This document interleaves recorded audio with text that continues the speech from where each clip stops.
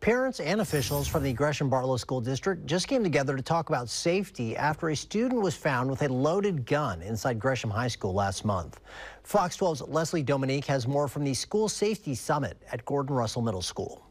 Every incident that we have has an opportunity to learn. Dozens of parents and school officials gathered at Gordon Russell Middle School with one focus Tuesday night: school safety.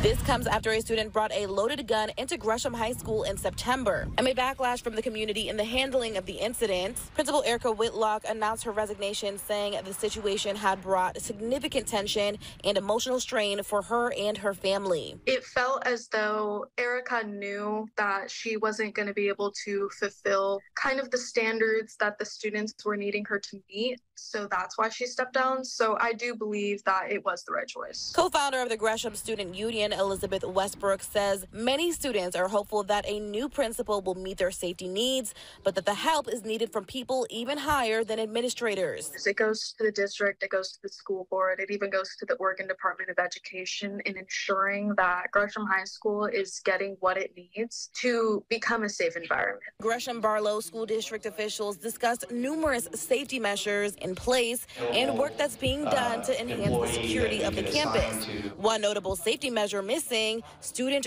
resource officers. We don't have the opportunity right now to actually provide staff in those positions. Gresham PD says staffing issues continue. However, they are now able to assign one person to act as a school liaison for all of the Gresham schools, which the district says is around 80 schools. And an individual that can work with all those schools, the various school districts, in a way that at least provides connectivity to information and information sharing, continue to build on best practices. As the department continues to work with the school district to find safety solutions, the conversation continues with families who just want their students to come home safe.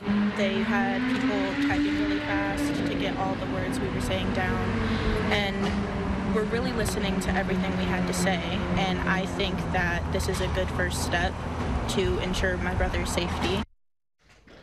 That was Leslie Dominique reporting. Another resource available for Gresham-Barlow students is Safe Oregon.